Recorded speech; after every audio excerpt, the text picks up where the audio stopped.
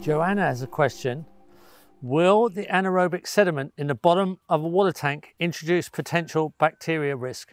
Clostridium species live in anaerobic wetness. Would that mean it might not be safe to drink the water or irrigate crops with it? Well, Joanna, everybody in Australia in the rural area lives on water tanks and more or less always has. This water tank I'm stood on is a concrete tank I built 18 years ago. It's 20,000 gallons. And we haven't cleaned the bottom of the tank yet. The outlet pipe is above the bottom to allow sediment to build up.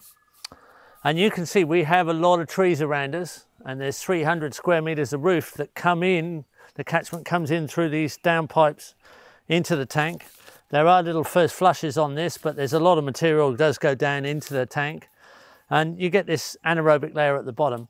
Now, generally, if it's not overpowered with some kind of imbalance of input, like you've got one particular tree that's very, has a lot of essential oils in it, or it's allelopathic, so you get a concentration of an allelopathic oil in the tank, and therefore you get an imbalance in the anaerobic ecosystem of the decomposition at the bottom of the tank.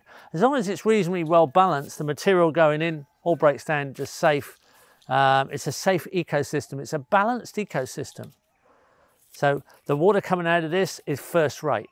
We've had it tested. It's nicely, slightly alkaline because it's concrete. That's why I like concrete tanks. They don't burn in a bushfire, although they could crack in an intense heat of a bushfire. They're long lasting, but because they're made out of concrete, they're slightly alkaline, and that's a little bit better for our health. So we won't have any problems with that. Irrigating crops, not a problem at all.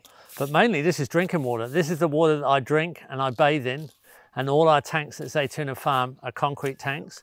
Around Australia, people have plastic polypropylene tanks, and also the traditional tin tanks, the metal tanks, which are now today aquaplate and guaranteed for 20 plus years. But this one's 18 years old, still going fine. I don't see why it won't be here in another sort of 50 years. We probably will have cleaned out the bottom by then. That's easy enough to do. Or there are devices that actually take the water, that take the sediment off the bottom while it's in position and keep the tank continuously clean. I like the fact that we have an anaerobic ecosystem involved in our drinking water.